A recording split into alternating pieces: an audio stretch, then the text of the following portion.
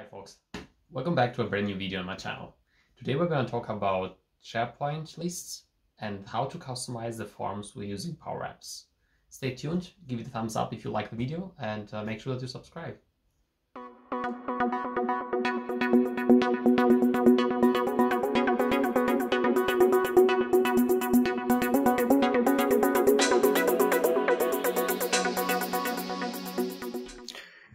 Hi, so we are now here in our SharePoint list. I'm using the milestone tracker we've been using for one of the last videos I remember. And as you can see here, if you select new, you will be prompted with this default SharePoint form where you can enter, edit, and create new items for your SharePoint list. So at the right-hand corner here, you can see that you can do a couple of customization in this form, layout, edit the columns, hide columns, and so on and so forth. But I'm mostly interested in this customize with Power Apps function. This has been available for a while now. It's nothing new, but I think it's very powerful, and it offers you the possibility to create a form which is much easier on the eye and maybe also has a little bit more logic in it. So let's take a look. So if you select Customize with Power Apps, it will open now the Power Apps portal. This might take a while, so I will jump to the section where it has loaded. So as you can see here, it loaded the Power Apps portal. And we can see that we are connected to the milestone tracker, because the data source here in the top left hand corner, it says milestone tracker, and that's an indicator for that. And but we are seeing here a couple of stuff missing. So if you select the SharePoint form, we can see this is the form where the data will be shown, and we can see only milestone here. So let's take a look to our SharePoint list and see what data we need to show. Let's go back to the site content and open our milestone tracker again. So here we are showing project name, customer code, PM, milestone value, and these two as well. So let's try to bring those into the form as well. Go back to our milestone tracker in Power Apps and make sure that you have selected the SharePoint form on the left-hand side. And on the right-hand side now you can see the edit section. So here it's where it says fields, select edit fields. And here's where you can add new fields. So select add field. And we need our project name, our customer name, our customer code. Select add. We need our PM, milestone value, ready for billing, and approval status. So these were the columns that were missing from the form. Select add. And now you will be able to see those columns as well here. So now you will be able to see the columns in the canvas as well. But let's try and customize how it looks like a little bit. So I don't like this plain white background. For that, make sure that you have selected the SharePoint form. And here at the bottom, it says color. So let's take like a light blue. Yeah, I think this looks nice. And what we can also do is rearrange the columns. So I don't like that milestone is at the top. In our SharePoint list, we have milestone after the PM name. So let's do that as well. For that, make sure that you are in the section of the SharePoint form. And here, where we have the fields, you can select the milestone and drag and drop it wherever you want it. So we said we want the milestone after the PM name. So that's where we're going to drop it. And now, as you can see, it rearranges in the canvas as well. Next, I want to make the view look a little bit more friendly. So for that, let's bring like a darker banner on the top of the form and put the name of the SharePoint list. So make sure that you have selected the SharePoint form again. And here, as you can see, the borders of that SharePoint form in the canvas. So if you drag and drop that below, it creates like a white space here in the back. Where nothing happens actually. It's just, this will never change, it's just a static background. And what you can do there is insert, in the insert section, a label. So the label will be put there and we can make it bigger or smaller. And what we can also do here is write a text in it. So let's call this milestone form or let's call it just milestones. We can make it a little bit bigger, like 20 font, and make it semi-bold, and make it so that it is in the middle. And I want to change the background of this label as well. So here at the bottom it says color. Let's make the background darker blue. And now that we cannot read the font anymore, let's turn it into white. So that looks much nicer. So now we can resize the SharePoint form and bring it to the top. So now it has a little bit like a header at the top. And I also want to put a footer as well. So let's select the canvas again and make it a little bit shorter and make some space at the bottom. So what you can do in Power Apps, which is really cool, is you can select the media and then select the image function, and it will bring you this default image which you can resize as you want. I make it a little bit smaller and bring it at the bottom. So now this image has, in the formula bar, it says sample image. That's why it's showing this sample in gray. But you can bring whatever you want in there. So we want to show the user's profile picture, for example. For that, you just have to write user, and Power Apps, you will see that it is wrong, but it will show you what's the right formula for that. So you select that. Now it is showing you, okay, you need to close the parentheses. But still it is not completed because it is looking at the user, which is me, and it doesn't know what exactly to show. Should it show my name? Should it show my picture or my email address or whatever information it's saved in my back end for my account? So for that, we will need to select the dot. And now we can see a drop down of different options. So we can have the image, email, full name, and so on. Since it's a media picture, we want to have the image. So if you select that, it should bring up my picture from my account. Yeah, there it is. So I will also like to bring two labels. Let's select label, drag it to the bottom. I want to resize it. Doesn't have to be that big. So that looks nicer.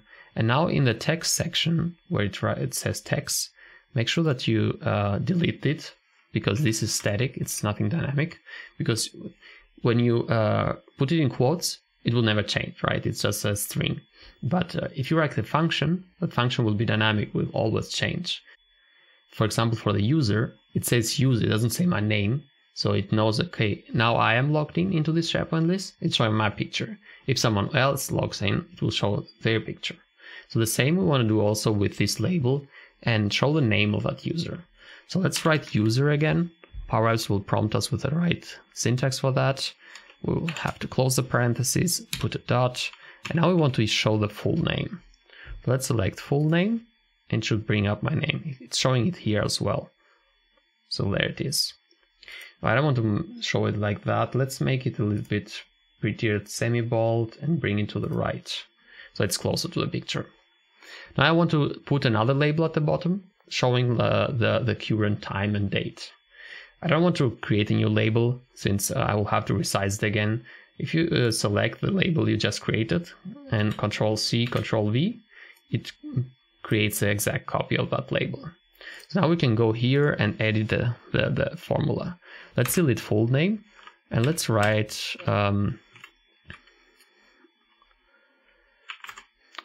let's delete this formula, because we don't want to show the username anymore. We want to show the current date and time. So for that, it's pretty simple. You just have to write now, and Power Apps will prompt with the right syntax. It is now.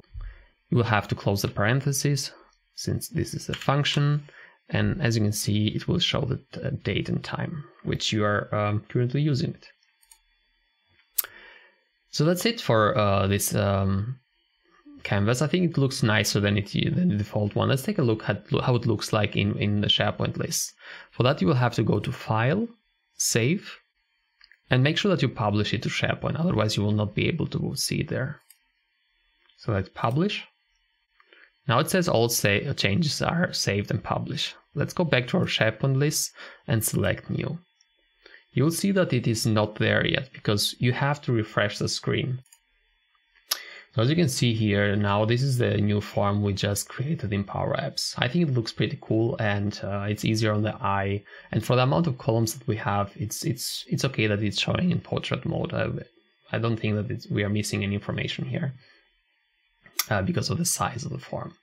As you can see at the bottom, it's showing my name and my picture and the time I'm editing this. Don't be confused because of this white space here. I'm using a 34-inch screen, which I think it's not that. Yeah, I would have to resize the form to fit for my screen, but on other screen then it will be looking too big, so you need to take care of that as well. You need to test it a little bit around what's the perfect fit for your users' screens.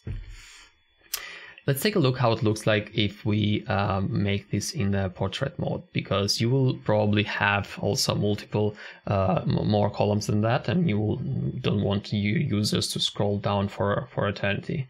So let's go back to our Power Apps form, and at the File section, Settings, you have here the screen size and orientation.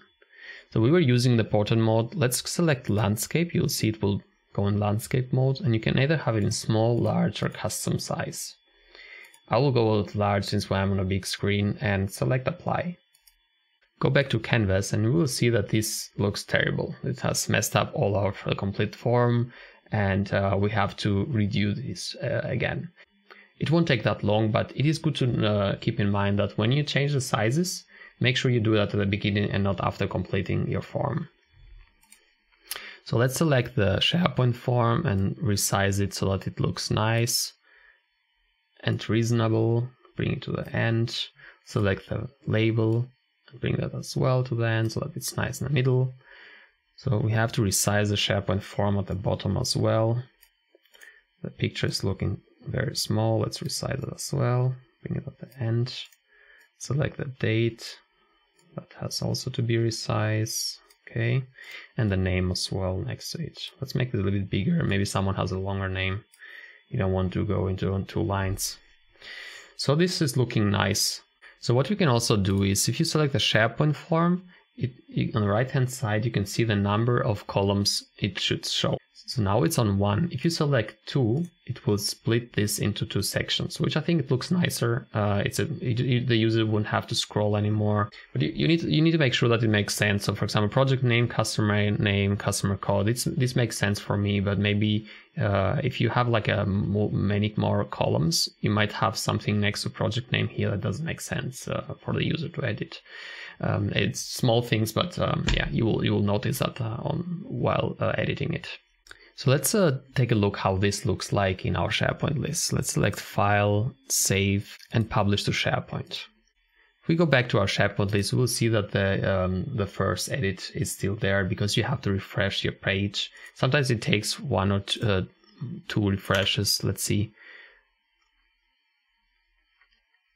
Select New. It looks like 1 is enough. As you can see, this is now the new SharePoint edit form in landscape mode. I think it looks a little bit too much. It's way too big. You will have to adjust the size of the font and the table and the cards.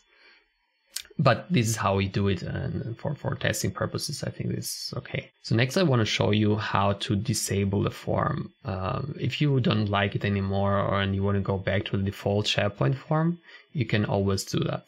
So for that, you have to select the gear at the top right corner of your screen, select List Settings, and here you have the form settings. As you can see, it says here, use the custom form created in Power Apps, which is the one we're using at the moment. And from here, you can also go to Power Apps and modify it or see the versions and so on. We want to go and select use the default SharePoint form to go back to the SharePoint default form. Select OK. This will bring you back to the settings section. Select the milestone tracker, which is the SharePoint list name you have. Give it a second, and if you select now New, it should show you the default SharePoint form. So nothing is broken, everything is back to normal. So that's it for this video. I hope you liked it. I think you do some really cool stuff with SharePoint forms and bring some color and better user experience for your users that are using the SharePoint list you created. If you like the video, give it a thumbs up and make sure that you subscribe, and let me know if you want to see more videos with Power Apps. I enjoy working with Power Apps as much as with the rest of the Power Platform. Let me know and see you in the next one.